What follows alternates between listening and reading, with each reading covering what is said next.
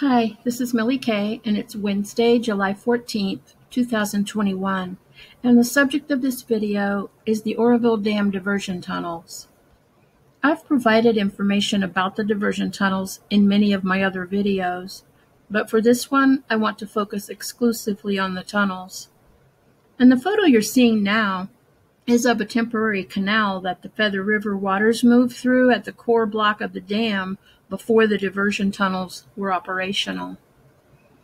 Now, I want to start out by saying if the Edward Hyatt Power Plant shuts down because the reservoir level drops below 640 feet in elevation, the river valve outlet system in tunnel number 2 is the only means to release the remaining 850,000 acre-feet of water from the reservoir. And since the dam was completed and the reservoir was originally filled, its lowest elevation occurred in November of 2014, when the level was at 647 feet. And as I'm making this video, the elevation of the reservoir is only 20 feet above that at 667 feet. So let's get to know these tunnels. There are two diversion tunnels under the dam, and they've always been known as Diversion Tunnel number 1 and Diversion Tunnel number 2. I'll show some photos of their construction. Their first purpose was to divert water, the waters of the Feather River, around the construction site while the dam was being built.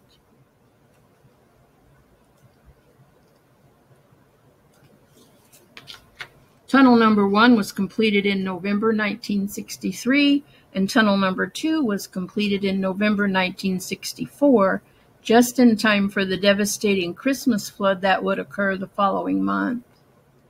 And the tunnels are 35 feet in diameter and over 4,400 feet in length, or more than 3/4 of a mile, and they're lined with high-strength concrete. Well, let's look at the tunnel inlets.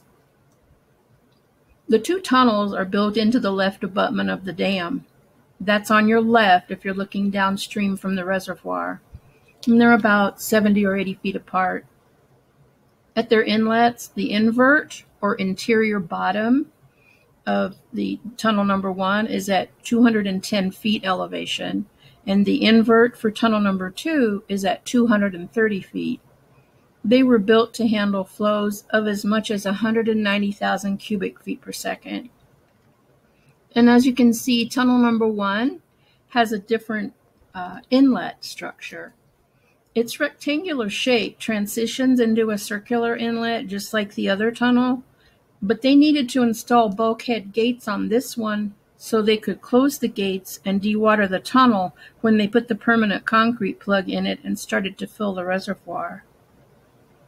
There are concrete plugs 150 feet in length in both tunnels, starting at about 1,800 feet in from these inlets. And in the plug in tunnel number 2, there's a system of valves that let water go through to the other side of the dam. It's called the river valve outlet system, and I'll tell you more about that a little later in the video. And tunnel number 2 didn't need closure gates because it's placed 20 feet higher, and they were able to put the plug in it and install the valve system before they closed off tunnel number 1 and began to fill the reservoir. As a matter of fact, they started running the river valve system immediately after tunnel number 1 was plugged. That was the first purpose of the river valve system, to make downstream releases until the water reached the penstock intake level and the Edward Hyatt Power Plant could operate. And they also knew it could serve as an alternative in the future if the power plant was not able to function for any reason. And tunnel number 2 now has a concrete trash rack at its intake face to guard the river valve system from submerged debris. There's also an auxiliary intake for the valve system at elevation 340. It has a concrete trash rack and is connected to tunnel number 2 by an 18-foot diameter shaft to supply water to the river valve system in case the intake tunnel gets closed by silt. Now let's talk about that flood that happened. When both diversion tunnels were complete, but had not yet been plugged. The devastating Christmas flood of 1964 took place, and this flood greatly affected the Pacific Northwest and Northern California. And as you can see in this photo that was taken December 23rd, which was one of the biggest flood days of that storm and flood, this is the unfinished dam. Back here there's no reservoir yet because they haven't started filling it, but these are the floodwaters of the Feather River coming in on its tributaries and forks. And it comes in and goes through those inlets of the diversion tunnel, through the dam, and out right here into the Thermalito diversion pool. And you can see their outlets here. Barely. And I have a couple more photos taken on that same day of the diversion tunnels discharging the water. And records indicate that the water was flowing through the tunnels at approximately 157,000 cubic feet per second. Here's another photo on that same day. So that's what uncontrolled floodwaters gushing through the diversion tunnels looks like. Now I want to fast forward to 2018 so I can show you the outlet portals. So under more normal conditions, this is what the outlet portals look like. And the invert elevation for tunnel number 1's outlet, which is over here on the left, is 182 feet. So its outlet opening stays underwater. And tunnel number 2's invert elevation is 207.5 feet. So with the diversion pool being at 225 feet elevation, which it usually is, the water covers about half of its opening. And this tunnel has trash racks that can be lowered to filter out debris when they're doing the reverse pump operation to send water back into the reservoir. The Hyatt Power Plant maximizes power production through a pump storage operation where water can be returned to the reservoir in off-peak periods and used to generate power during peak power demands. And when the powerhouse is doing the reverse pump operation, this diversion pool becomes a forebay for the turbines as the water goes into tunnel number 2 and is pumped back up to the reservoir. And as I said, the Thermalito diversion pool is normally kept at approximately 225 feet in elevation, and I'll show you why.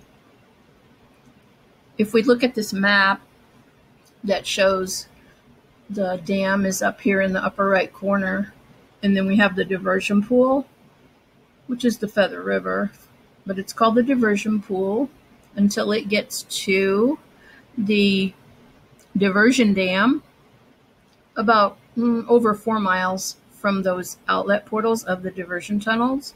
And then at the diversion dam, the water can go down the Feather River, or they can divert it over through the power canal to the forebay. And it also can go from the forebay on to the afterbay. And there's a pumping and generating plant there that can generate power and then pump the water back as well. But for now, I just want to focus on these 3 features: the forebay, the power canal, and the diversion pool.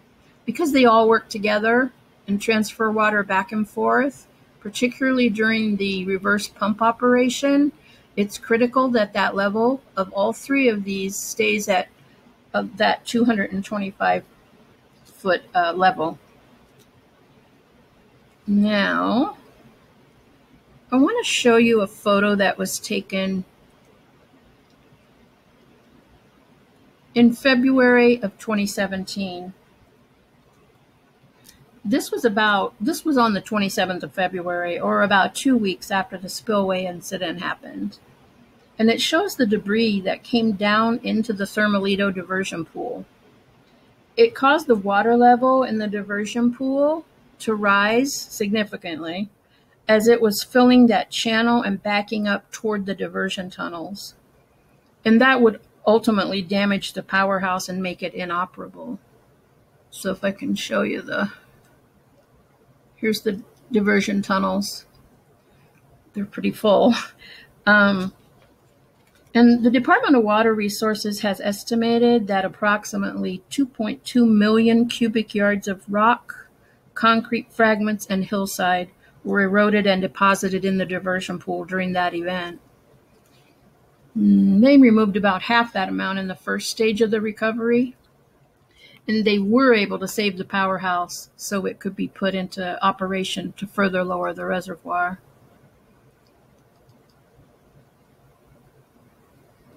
Now, let's look at a schematic as a sort of overview of what we've been looking at in the photos. Here's the two tunnels and the powerhouse. We have tunnel number 1 down at the bottom, tunnel number 2. They each have their concrete plugs, and the river valve system is here within this concrete plug of tunnel number 2. We have 6 turbines. 4 of them discharge into tunnel number 1. 2 of them discharge into tunnel number 2, as does the river valve outlet system. And that river valve outlet system basically consists of 2 72-inch diameter conduits through the tunnel plug that are controlled by 2 54-inch fixed cone dispersion valves, each of which is guarded by a 72-inch spherical valve. And the outlet system has a maximum capacity of 5,400 cubic feet per second when the reservoir is at 640 foot in elevation. But its capacity, of course, goes down as the elevation of the water decreases. And during power generation, the maximum discharge for tunnel number 1 is 12,000 cubic feet per second, because it picks up the flows from those 4 turbine units. And the maximum flow in tunnel number 2 is 6,000 cubic feet per second, since 2 units discharge through it. But not all 6 turbines are present all the time. They routinely take one of them out on a rotating basis for maintenance and repair. And the maximum total output, if all 6 turbines were to be in operation, is 16,950 cubic feet per second, or a little under 3,000 for each turbine. And remember, 3 of the turbines are capable of reverse pumping.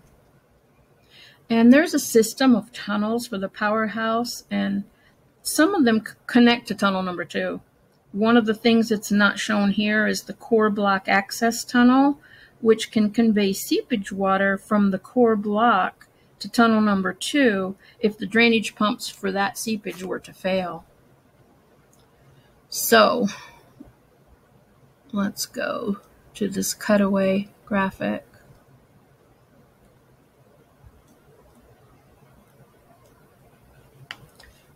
So, should the reservoir drop below that critical 640-foot level and the Edward Hyatt Power Plant has to shut down, the river valve outlet system, shown in this cutaway graphic, will be doing all the work to bring the water from the reservoir through diversion tunnel number 2 and on into the Feather River. The normal rainy season for the watershed starts in September, so some significant rainfall could, of course, replenish the diminishing resources. The system was put into service in 1967. It's had some problems over the years, but between 2012 and 2016, they did extensive inspections and testing. They replaced this baffle ring, which is an energy dissipator that calms down the water as it's discharged through this chamber. And they refurbished and or replaced the valves and hydraulic systems. They updated and relocated the monitoring and control functions so that it operates now remotely from the turbine deck in the powerhouse.